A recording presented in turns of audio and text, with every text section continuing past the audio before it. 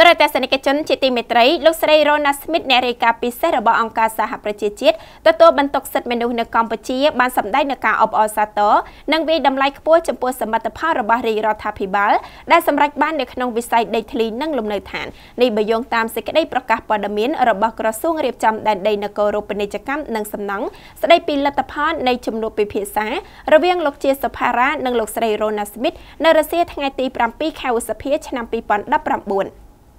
លោកស្រីរ៉ូណាស្មីតអ្នករាយការណ៍ពិសេសអង្គការសហប្រជាជាតិស្ដីពីស្ថានភាពសិទ្ធិមនុស្សនៅកម្ពុជាបានសម្ដែងការអបអរសាទរនិងវាយតម្លៃខ្ពស់ចំពោះសមិទ្ធផលដែលរាជរដ្ឋាភិបាលសម្រេចបានក្នុងវិស័យដីធ្លីនិងលំនៅឋាននេះបើតាមសេចក្តីប្រកាសព័ត៌មានរបស់ក្រសួងរៀបចំដែនដីនគររូបនីយកម្មនិងសំណង់ស្ដីពីលទ្ធផលនៃជំនួបពិភាក្សារបស់លោកជាសុផារ៉ានិងលោកស្រីរ៉ូណាស្មីតនៅរសៀលថ្ងៃទី7 ខែឧសភាក្រៅពីអបអរសាទរនិងវាយតម្លៃខ្ពស់ចំពោះសមិទ្ធផលរបស់រាជរដ្ឋាភិបាលក្នុងជំនួបនោះលោកស្រីរ៉ូណាស្មីតបានលើកឡើងពីបញ្ហាចំនួន5រួមមាន 1. ការកែសម្រួលនីតិវិធីនៃការចុះបញ្ជីដីសហគមន៍ជនជាតិដើមភាគតិចកាន់តែងាយស្រួលនិងលឿនជាងមុនពិសេសការចុះបញ្ជីដីសហគមន៍ជនជាតិដើមភាគតិចនៅស្រុកសំឡូតដែលទីតាំងនេះមិនទាន់មានសុវត្ថិភាពដោយនៅមានក្របមីននិងយុទ្ធភ័ណ្ឌមិនទាន់ផ្ទុះនិងការចុះបញ្ជីរបស់សហគមន៍ជនជាតិដើមភាគតិចចំនួន3សហ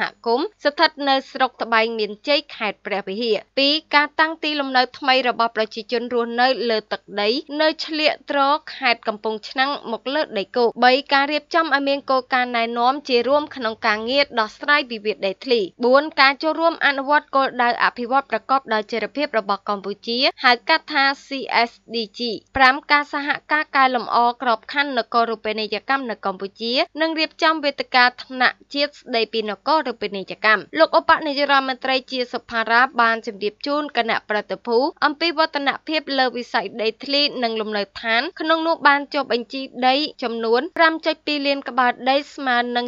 74% នៃក្បាលដីសរុបប្រមាណ 7 លានក្បាលដីនិងក្រុងបញ្ចប់ 100% នៅឆ្នាំ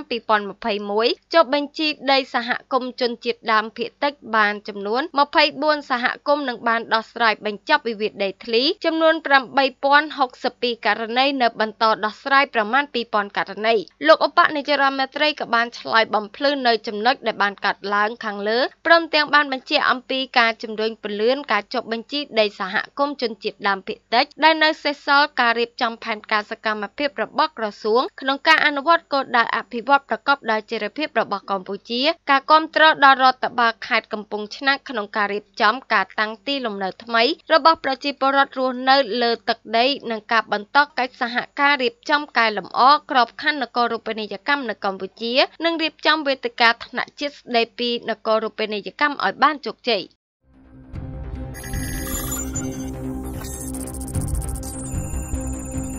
លោកអ្នកកំពុងស្វែងរកលំនៅឋានដែលមានតម្លៃទាបសមរម្យសំណង់រឹងមាំក្នុងក្រុងមែនទេដូច្នេះលោកអ្នកមានជម្រើសក្នុងការទិញដើម្បីរស់នៅផងនិងអាចទទួលបានចំណេញផងនោះគឺបុរីលេងនវត្រាអាចបំពេញបំណងលោកអ្នកបានដោយទីតាំងស្ថិតនៅជិតផ្លូវវែងស្រេងចេញពីស្តុបណតព្រីទូរទស្សន៍អាស៊ីអាគ្នេយ៍ត្រឹមតែ4 គីឡូម៉ែត្រប៉ុណ្ណោះហើយជាតំបន់មាសមានការអភិវឌ្ឍស្រាប់លក្ខណៈអន្តរជាតិ